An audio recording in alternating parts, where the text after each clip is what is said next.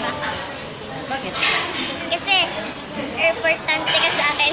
Girl, my mood changed when you walked through the door. Before you came, it was tears on the floor. Disability is not a hindrance to achieve your goal in life. Good morning! Papasok may apo ko. Bagong gising. Ayan. Iantay lang namin yung service namin. Hindi namin siya ihahatid.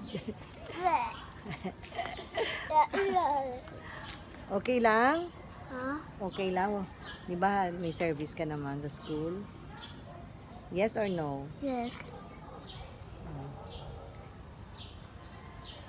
Pasok na siya. O, yan ang atay ng bebe ko. May baon siyang lunch sa kanyang pagpasok. So, mamaya-maya, mga 1:30 ang kanyang uwian. So, lunch niya yan. Hello. Teka, bebe. Come here na. Come. Get inside first. Oh, you sit down, ha? Sit down first. We'll wait for your service.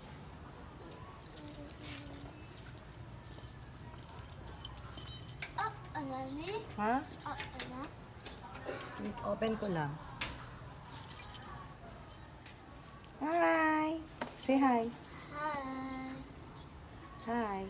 Hi. Where you going? School?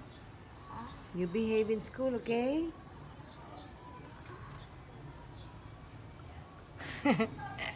Yan ang buhay lola. Kaya lagi ang ginagawa every morning. Magang gigising.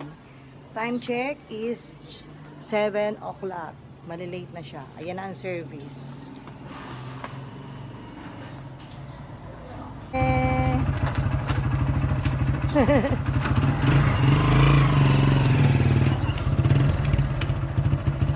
Oh, ang baby ko.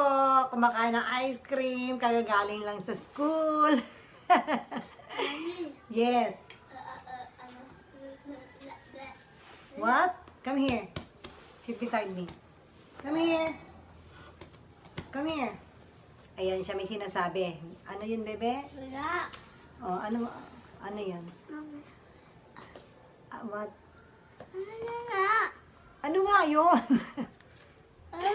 Look. Notebook? Ulat. Ah, may reminder. Okay. I will read it later. Yummy? Is that yummy? Yes. Who allow you to buy outside? Huh? Did you ask me permission?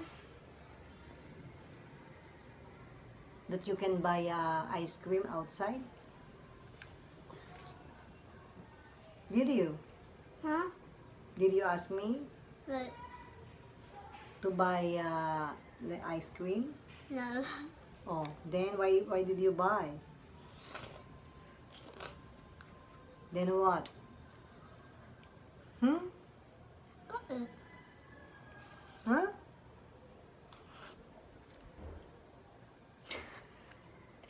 Hindi ko siya inaalaw bumili ng mga food sa labas kasi mahirap na ang health niya, mahirap na. 'Di ba? Am I right or wrong?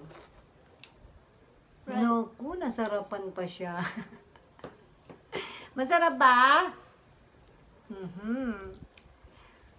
Bis ka na, bis na. Bis na.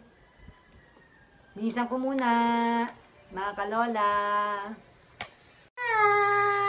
I am banana. Ay.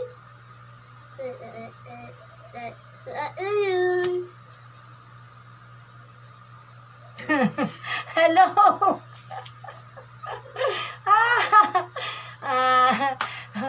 Nahiya siya magsalita dahil sa kanyang speech problem.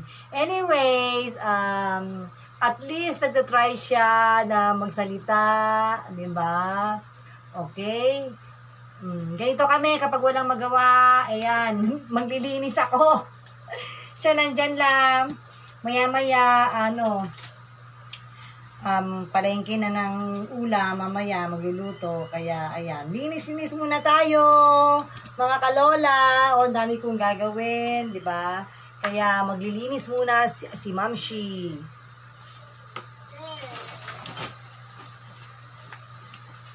Yan, marami mga papeles na kailangan linisin.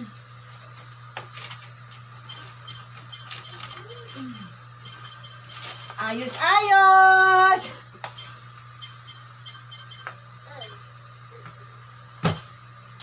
Kasi pag hindi ako nag-ayos,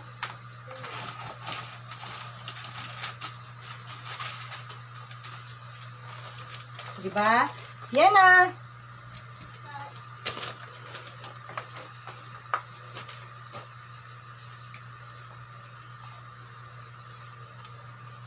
Mamaya, mag-aano kami, try namin na patulong ako sa kanya magluto para at least matuto siya. Tagahiwa lang naman ng mga kung ano, hindi, mga tagahimay lang naman. Ganon. Tag-abot ng mga seasonings, mga ganon, mga condiments, ganon lang. Ganon lang ginagawa ko sa kanya. Utos-utos lang. Yan, kasi pag very busy, hindi mo ma-storbo yan. Yan, ganyan siya. Ginagawa niyan. As in. Kaya wala siya natutulong. Anyways, see you later.